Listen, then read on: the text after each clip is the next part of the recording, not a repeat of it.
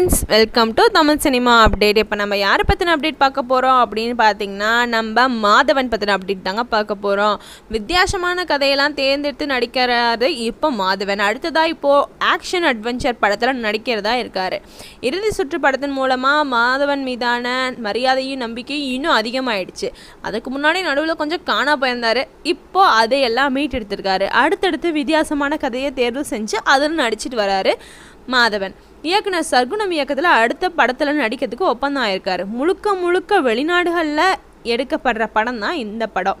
அதுவும் அழகாக இருக்க மாதிரியான இடங்களா தேடி போய் எடுத்துருக்காங்களாம். மிக பிரம்மாண்டமாக தயாரிக்கிற இந்த படத்தை ஆரஞ்சு மிட்டாய், ரெக்க படங்களை தயாரித்த காமன் மேன் கணேஷ் தயாரிக்க இருக்காரு. மஞ்சப்பை அப்புறம் நயன்தாராவோட டோரா படத்தில் பேனர் மூலமாக அவர் தயாரித்த சர்க்குணம் இந்த படத்தை இயக்கிறது இல்லாமல் இணை தயாரிப்பாளராகவும் இருக்கார். இது பற்றி அவர் சொல்லும்போது என்னன்னு பார்த்தீங்கன்னா, இந்த படம் காடுகளில் நடக்கிற கதையை மையப்படுத்தி இருக்குது. தாய்லாந்து, மங்கோலியா, தஜிகிஸ்தான் போன்ற நாடுகளில் இருக்க காடுகள் எல்லாத்தையும் நாங்கள் சுற்றி வளைச்சி இந்த படப்பிடிப்பை நடத்துகிறோம். ஜிப்ரான் தான் மியூசிக் போடுறாரு.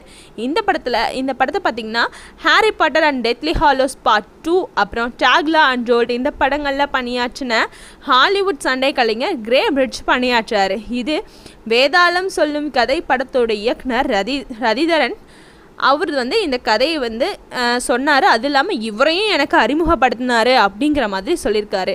மற்றபடி கதாபாத்திரத்தோட தேர்வு நடந்துகிட்டே வருது. மாதவன் மட்டும்தான் கன்ஃபார்ம் ஆகிருக்காரு. அவங்களுக்கான ஆடிஷன் நடந்ததுக்கு அப்புறமேட்டு இதில் இருக்க ஹீரோயின்ஸ் பற்றி சொல்ல போகிறாரு நம்ம டைரக்டர்.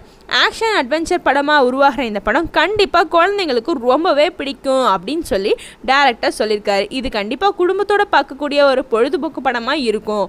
ஜூன் மாதத்தில் இந்த படத்தோட படப்பிடிப்பை ஸ்டார்ட் பண்ண இருக்கோம் அப்படின்னு இயக்குனர் சொல்லியிருக்காரு. இந்த வீடியோ பிடிச்சிருந்துச்சு அப்படின்னா லைக் பண்ணுங்கள் அண்ட் ஷேர் பண்ணுங்கள்.